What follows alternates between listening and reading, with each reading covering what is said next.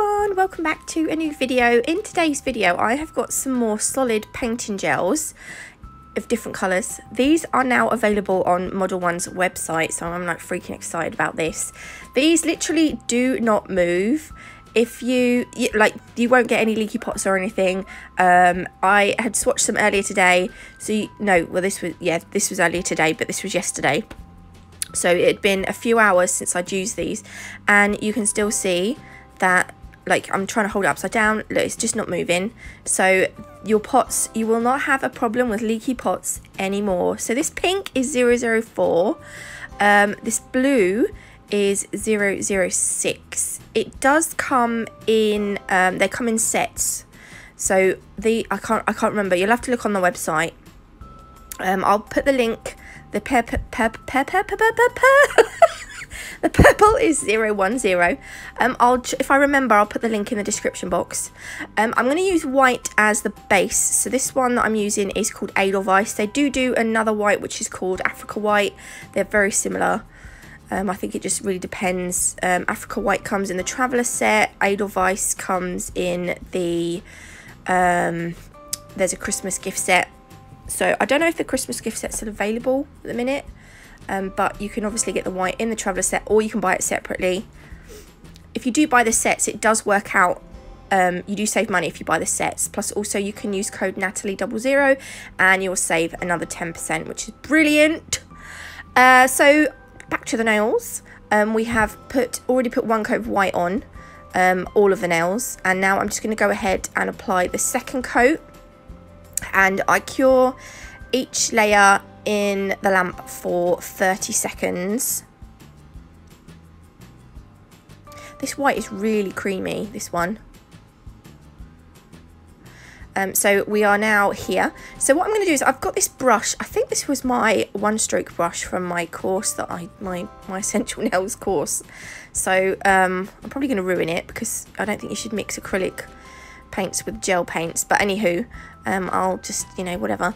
I'm just putting a little bit of each of the different coloured gels on the end of my brush, and I dabbed off any excess on the side of the pot, and then all we're going to do is create brush strokes over the nails. Now they can go in absolutely any direction. This one was not as good as I thought it was going to be. And then I'm going to go up. So you can obviously go over them again, and I'm just going to repeat that over all the nails, and you can do it in different so like some of them I go straight across, others I go like diagonally. This one I'm going to go straight across the center, but I still want to make it look like a paint swipe, if you know what I mean. I don't want it to be like, you don't want it to be, what's the word? You want to be able to see the bristle strokes, you see? This probably is not the best brush to do it with, but I've done it with it now, so it's a bit late. So this one I'm going to try and go diagonally. Diagonally. I'm like obsessed with Harry Potter at the moment, and Dementors and stuff. So stupid. Now I've cleaned my brush off, and I'm going to go in with the blue, and we're going to do exactly the same. So to clean my brush, I used a what do you call it? I put a little dollop of top coat on my palette and just sort of brushed it through and got rid of some of the colour, and then I wiped the brush between a lint-free wipe. You can use isopropyl alcohol. It's up to you. Sometimes isopropyl alcohol, I find, opens up the bristles a bit, so I don't know. You just got to find the best way that works for you. So I'm going to do the same with the blue. Again, if you want to slightly, overlap the brush strokes, that's fine. You can just whatever, just go with the flow, really. This is just one of those, I want to try and do some easy designs that look quite nice. I actually quite like this one in the end. When I first started it, I didn't really know what I was going to do. I'm now going to do the same with the pink, And once I finished with the pink, I did think that the nails still looked a little bit too sparse. I think that's the right word. So I do go over with some different brush strokes in a minute, like off camera, because there was still too much white. So see, you can see the pink, I've gone over the blue there. It doesn't matter if you overlap. I love the pink and the blue. They're so like, what do you call it? They're just sort of like, they remind me of a baby girl and a baby boy. That's why I wanted to add the purple, because I didn't want this to be like a... So you can see I've added more stripes, more strokes. And then I'm going to use Dreamy Silver. I can't remember. I think this might be from the Traveller set as well. I'm not sure. I'm going to put a little blob on my palette. And then I'm going to take a detailer brush and I'm going to add just some little thin strokes between some of the thicker coloured brush strokes, if you see what I mean. Only like 3 or 4. You don't want to add too many. This is just to give it a little bit more detail, I suppose. I went a little bit wonky there. So, I mean, you can just play with it. Just, you know, they don't have to be, I don't know what I'm on about. Anyway, this is them so far. I'm going to cure those in the lamp for 30 seconds. The gel paints I cured for 60, just to be on the safe side. So they don't have a massive tacky layer. So I'm going to just go over with a thin layer of base coat.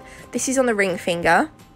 And I'll cure that for 30 seconds. And then I'm going to use Nail Sugar's Electra and Phantom Glitter Pixels. This is going to... So the Electra are the pinkier ones. Over white they look pink, and I'm going to use this brush to pop them on. So these glitter pixels will look completely different over black than what they do white, so just bear that in mind. So I've just dipped into the Phantom, and I was just going to put a few little dobs here and there, but I ended up going over the whole nail. And when I looked at the nail in natural light, which I will show you in a minute, it almost looked like the design was pixelated. It looked really, really, it just looked amazing in natural light. So this is obviously artificial light. I'm going to do the same on the middle finger, but I'm going to use the Electra glitter pixels. There is another coloured glitter pixel, but I can't think what the name is at the minute, but they're all on Nail Sugar's website. Again, if I have time, if I don't do it right away, I'll do it later this evening. I will put the links to the glitter pixels in the description box below. Also, if you do make an order with Nail Sugar, you can use code NATMUG10 all in caps, and you can save yourself 10% from Nail Sugar as well. So, you know, Modelones and Nail Sugar, you can save 10%, get absolute bargain. Now I'm just going over with some top coat. I am going to do the, I'm going to do the nails without any glitter on first, because I don't want to contaminate the glitter. So I don't want to contaminate I want these to be plain with no glitter on. So now I'm going to go over the glitter pixel nails, and before I dip the brush back into the top coat bottle, I will just make sure there are no glitter pixels on the brush. So I just wipe the brush on the paper towel. There we go. And then I will cure this in the lamp for, I think this cures for 60 seconds, this top coat. So this is the finished set. I'm going to show you the natural light next. I really like these actually. So this is them in natural light. Don't they look, oh, they just look amazing. I love that so much. And then this is the close-up. So I hope you like this set. If you did, please leave me a like. If you haven't already, do consider subscribing. I'm off to forest school this morning with the kids, so this video probably won't go up till later this afternoon. But thank you for watching. I might get a video up tomorrow. I know it's Saturday, but I'm going to try and get a video up tomorrow because I don't think I got a video up on Monday. So I'm going to try and make up for that. And we've got a giveaway on its way. So do keep your eyes peeled. I'll see you tomorrow.